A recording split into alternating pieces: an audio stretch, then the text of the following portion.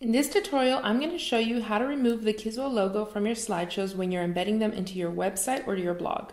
It's really easy and it only takes just a few seconds. So once you've made your slideshow and you've saved it, you'll find it in the My Slideshows tab, which is where I'm at now.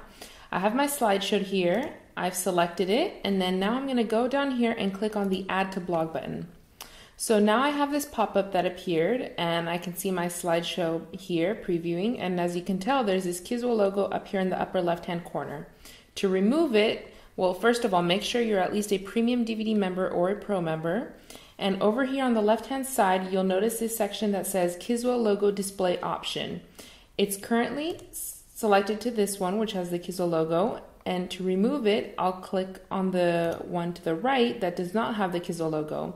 And as you can see, it's removed the logo from my slideshow.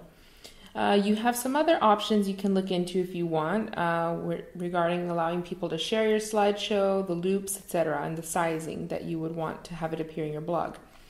Okay, so all of that is set for me. Now down here you'll see the code, the HTML code for your slideshow that you can use to copy and then use to embed it into a website or blog.